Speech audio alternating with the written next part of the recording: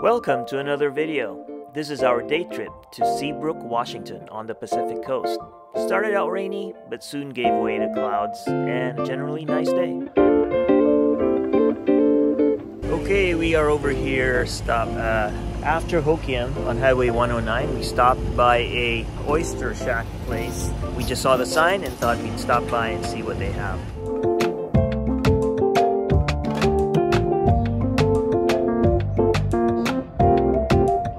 So here we are at the town of Seabrook. This is like the Instagrammable spot. We're gonna take a look around, see what we find. The mountain biking area is, I guess, in those hills over there. We'll see how it looks later.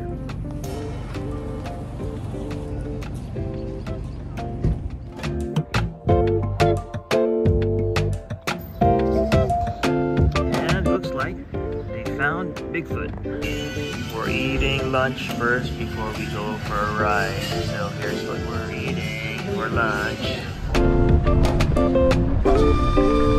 We are at the trailhead. You can see some mountain bikers coming out of the trail right there. This is where the trails start. This is the blue trail. It's supposed to be flowing, and then it's gonna go into a green trail and head on to where all the other trails are.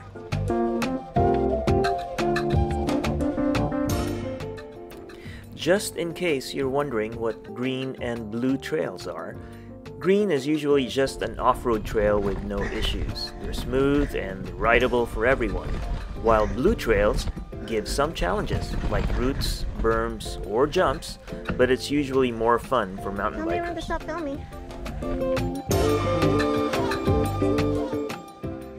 So green trails allow anyone who can ride a bike to just go out there, be in the forest, and enjoy the ride. While blue trails require just a little more skill, but it's where the fun begins. We are on the outside trail, Narnia. Basically it's like this, logging roads, and then we're going to turn into these forests. And we can see a lot of trails still under construction in there. So they're building more and more trails, give people a lot more options. Cedar Lane. Here we go.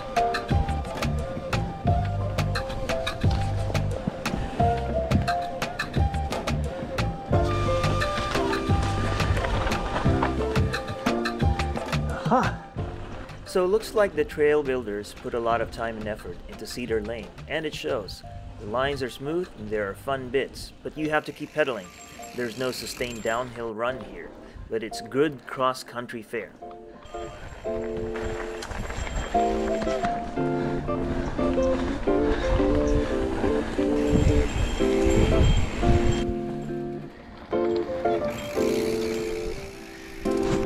Trees over here. Cedar Lane dumped us back at Narnia, which is the main highway in this system. We turned right to head to the collection of trails on the south side. But first, a detour through a rooty blue trail called OG Narnia. Woo!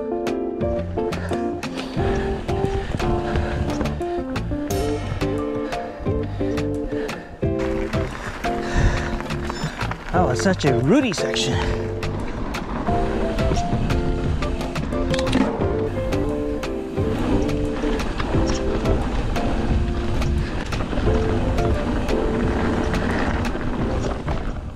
The southern collection of trails starts out with a trail called Get the Stink Out.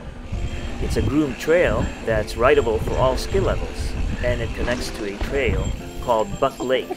It's also the perfect flowing trail for getting a cross-country mountain bike workout. Yeah, there's a...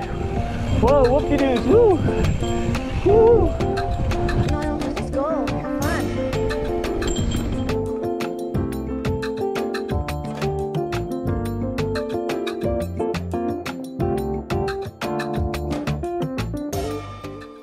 Buck Lake encircles several downhill-only trails that you can use for berms and fun jumps, and you can do over and over again as long as you're willing to climb back up. And climbing back up isn't such a huge climb, so you can really spend the whole day just going up and down and up and down. Here's an example of one of those downhill-only trails called Highway 105. It's a green flow trail.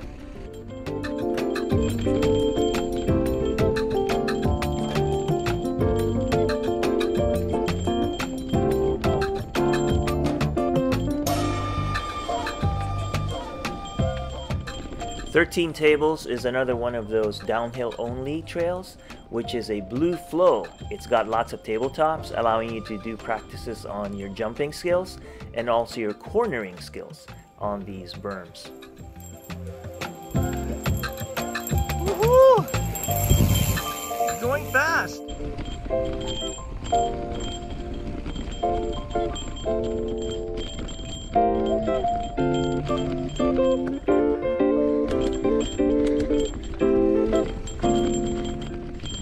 After sampling several of the trails encircled by Buck Lake, we headed back through the same way that we came in. This footage is from Maid Brigade, going back towards the parking lot. Overall, we're impressed by the setup of these trails. Looks like the town really made an effort to incorporate the activity into the mainstream. Kudos to the folks who maintain this system, and we'll definitely bring our mountain bikes anytime we're in the area, just so we can ride these trails again. So if you're driving around anywhere near these coastal cities, Ocean Shores, Moke Cliffs, Copalis, or Pacific Beach, make sure to stop by this town, Seabrook. Get some food and ride the trails. You're not gonna regret it.